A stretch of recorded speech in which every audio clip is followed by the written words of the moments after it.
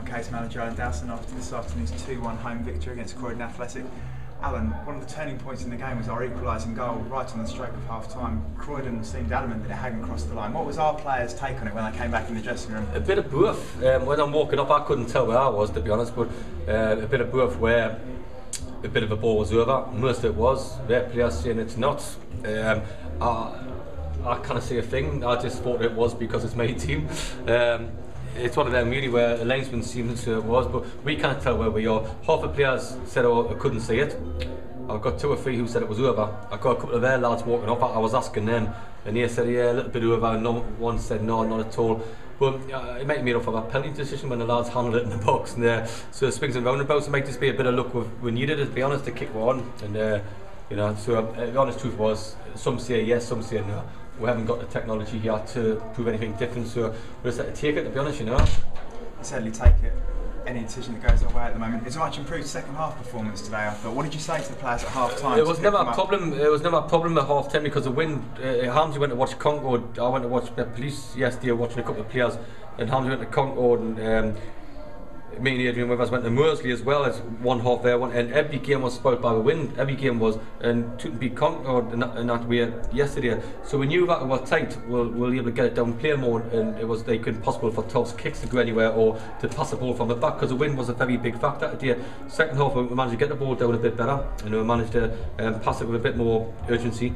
And you know, we've missed his chance from a yard for Fainsy, but he'll score. And Antonio got a good ball into Bobby, and that was a good goal there. And so when you have chances like that and you take them, you know, it was a good result because I don't think they're about, you know, we're not in, I would say, a false position. I think we are. So there you go. We've got lots of things improved on. I've just signed Tom Hutchison from Lewis, defender. I'm looking at 2 more players now, so we're just cracking on what we're doing and try to do better. That's what we're going to try to do, you know. The goal that Croydon scored today came directly on the counter-attack from our corner. They caught us a couple of times like that as well, so we had to make a couple of good saves. So how frustrating was that to watch? I said I had a bit of a pass. The only thing I popped out half time, I said, well, do you say that? The first ball comes over, do you win it? No. The second thing, if you can't win it, you've got to get yourself back, and it was like, so 5 or 6 of them or died to get in our penalty area, and 3 or 4 hours are having to jog back. So we said we've got to get back behind the ball quicker. To be honest, with a new team, and there'll be more signings this week, we need to nail it on the training ground. We will, with Hamzy and Martin. We'll nail it on the training ground and get we're better in positions. But no, I thought it was an awful goal to give away. To be fair, we said before kick-off, all season, we haven't come back from a goal down. All season, and that's not a very good start, that, to be honest. So today was the first time. So fair play on that one. Hopefully we can kick one a little bit, and we've got to improve, and that's what we job to try to do so, you know. Mo Harkin back from his loan spell today, Bash back from injury. How good is it to have those 2 back? Brilliant. I thought Bash was excellent, wasn't he? Bash was great. Mo tired a bit, which he would do. Fainsy tired a bit, which he would do. Greeny done okay, to be honest, in there. Kept the ball at times, it wasn't too bad. We're done okay. About the truth of the matter is, we just got to improve in all areas if we can, and that's what I'm trying to do at the minute, you know. Paul Vines arguably could have done better with the one-on-one he had, but he looked lively. I thought it looks a good signing. He just hasn't played for a while. He'll get better the next week. He'll have a good week's training with us. He's got Saturday, he's got Tuesday. He'll get better. Not a problem. Tatey's waiting to get in as well. And we are looking at the situation up front. To tell you the truth, we had a league player signed but went back because he was drafted in the squad. So we'll. At 1-1, the game seemed to be heading for a draw, but you took Gunella, sent Gunella on the pitch. He set up Bob for the winning goal. Another inspired substitution. No, we just thought we should go 4-4-2 against them and get people out wide, and that was the plan, to get more, because we thought that we started off quite well in the second half and should have scored a couple and should have done okay. Then it drifted, and the game was drifting away and frustrations were coming in, so we thought we'll get some fresh legs on. He's done ever so well to pick out Bobby on the pass. Bobby's a great finish, and I'm delighted about the points, to be honest. That's fair play, you know. One of the players who left this week, Matt Gray, was that a decision of the management team or was that a decision from the player? Was Matt released? No, I was going to say, because it's always one thing I always respect here and admire, and the reason it's always a management decision. It's always is really the board directors never get involved in anything to do. They give us a good budget to work with, to go, and so some people said on the way today, oh yeah, is it because you had your budget cut and things like that? No, I haven't. I do think I've managed very well this year, to be honest. I think it's one of my prowess as a manager, an up-and-coming manager, and I really want to do well. I feel so I could have managed better this year with sometimes releasing players at the wrong time and not saying the players when came up and believing it was going to be okay. But I saw a thing against Concord Rangers, which I didn't like. And I saw an attitude of older players which I didn't like, and I thought I'd the deal was, you know, I said to them, I says, okay, if you are going to be like that, you drop your money, everybody, and you earn it back. And that's how I put it. Matty's a good kid. Matty would rather, you know, I said he would all go to Met Police Way and look after himself, really, where he'd not have his money dropped and things like that. And we had a chat, and it was like one of them where we're best to agree that he grows as such. Between him, he's a great lad.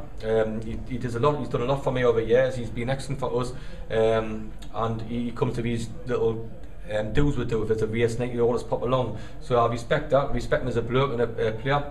I wish him well at Met Police, but it was none of it. So yeah, you had to cut me money, or I had to cut the budget or nothing. I have docked people's money till they get better, including myself. I thought that was needed after a Concord game. I thought I needed to make 5 or 6 changes. You can't say I'm not having a go, because I am.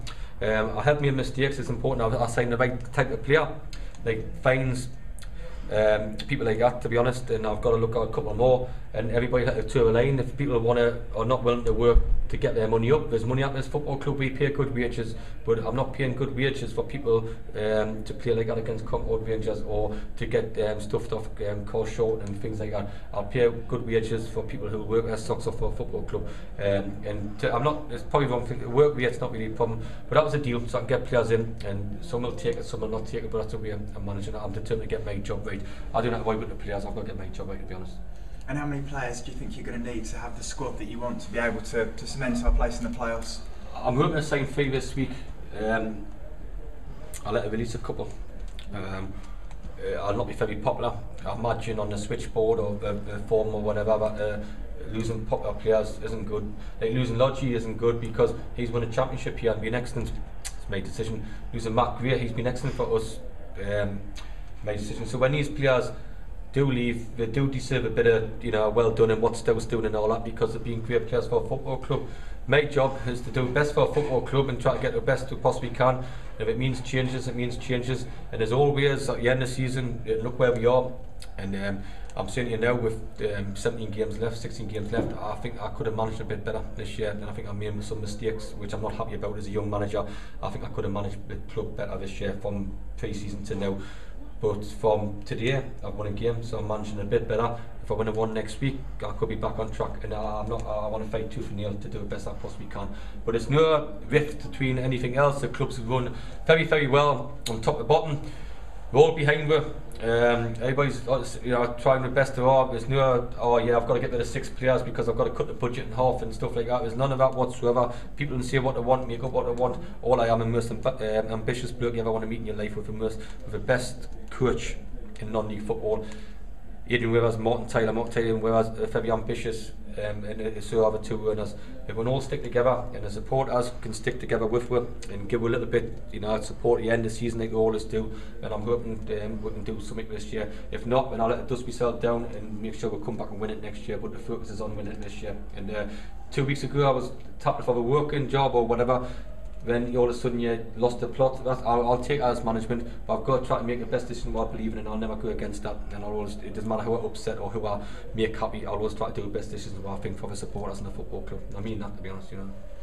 Nice one. Okay, Thanks no very problem. much. Okay, cheers.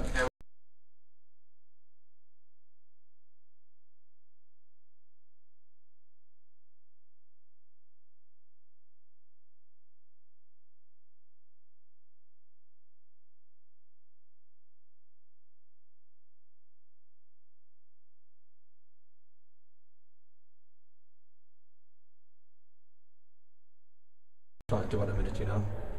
Paul Vines arguably could have done better with the Yep. one-on-one he had, but he looked lively. I thought it looks a good signing. He just hasn't played for a while. He'll get better the next week. He'll have a good week's training with us. He's got Saturday, he's got Tuesday, he'll get better, not a problem. And Tatey's waiting to get in as well. And we are looking at the situation up front, to tell you the truth. What a league player signed but went back because he was drafted in the squad. So we'll continue that invest with Will next week. You know, I just got to improve it in every way I possibly can. You know, who's done that? Who's done that? What? Why did? fucking door. Sorry, son. Okay, you're coming through. I'm just coming in and do things. Sorry, well done. That's right. You just put the light off when I was fucking speaking. You won't sound anything interested anyway. Yes? You won't sound anything interested anyway. No. You missed the line. What? You missed the line. Oh, well. Right. We can edit all this out, it's fine. I know. Me and referees don't fucking get on. Brad's taking the piss out of it. He's sitting the fucking light off. Oh, fucking hell. Okay, let's go then.